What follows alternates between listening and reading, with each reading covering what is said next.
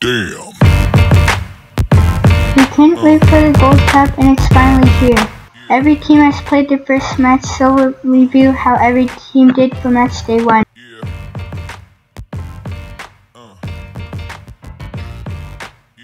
The first match of the tournament was Canada versus French Guiana. Now, no offense to French Guiana, but they look like one of the worst teams in the tournament on paper. Some don't expect them to get a point, but whatever happens between Honduras and Costa Rica, the winner of this match would have a chance for advancing as third place, but a draw would see neither of them through. With French Guiana looking that bad, it was a must-win or go-home game for Canada, and they delivered the 3 points. They're up by 3 goals, but a comeback for French Guiana was looking likely after their 2 goals, but Canada then put the game to bed with a goal from Alphonso Davies. But anyway, this result was expected, and will probably help Canada be a third-place team as they maybe will make the quarterfinals. The second match was Costa Rica and Honduras.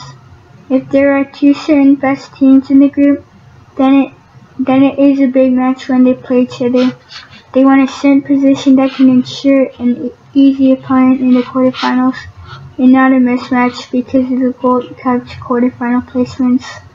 Anyway, this was also pretty big because both teams are some of the biggest contenders in the tournament, so you can tell there's lots of hype. However, this game was somewhat boring. There was only 1 goal in the game that came from Urena, the Costa Rican striker, for Costa Rica to get the win. The next 2 matches were for Group B, and they were played on July 8th.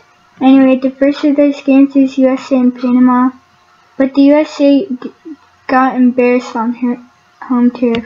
They took wild shots from impossible angles, their fullbacks were in position, and they gave Panama all the time in the world for them to get the rebound in which they scored their only goal. The USA were asleep in the plate where they conceded. Reguilon played the ball incorrectly. He mishandled it and made it bounce, which was just asking for a volley. However, it rolled to Camargo, who was able to score off a weird shot. Defenders have to lock down people who take shots, even if they are in a tight angle.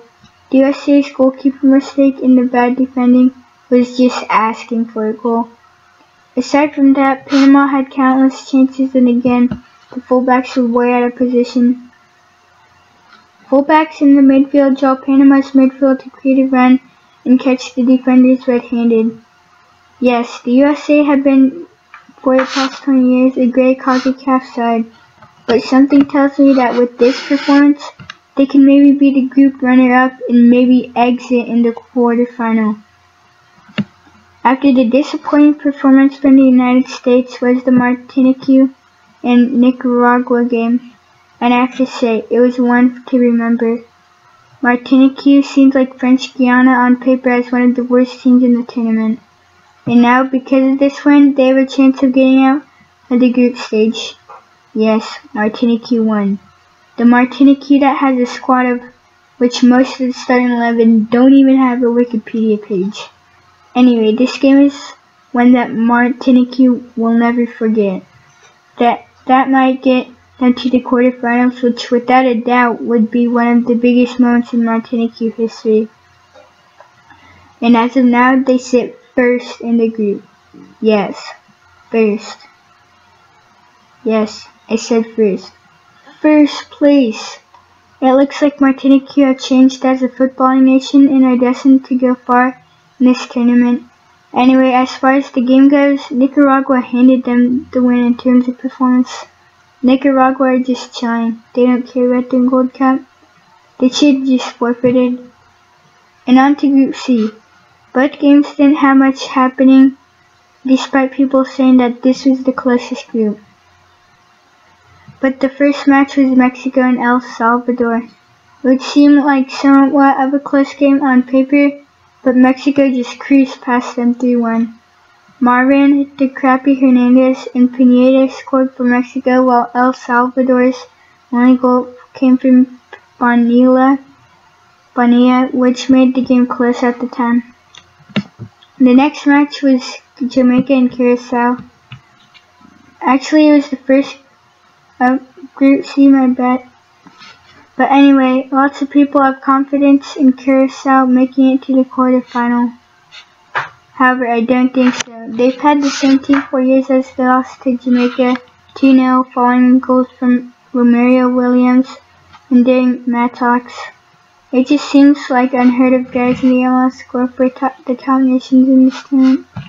Anyway, I think Jamaica was most likely to win, and the knockout stages for Curacao isn't looking likely, especially if they don't get a win from Mexico or El Salvador, which I think they'll get a point at most. Anyway, that was our review for Matchday 1 in this Gold Cup. Comment who you think will win. Because of the squads USA and Mexico brought, the other powerhouse nations in this tournament could look for their first Gold Cup.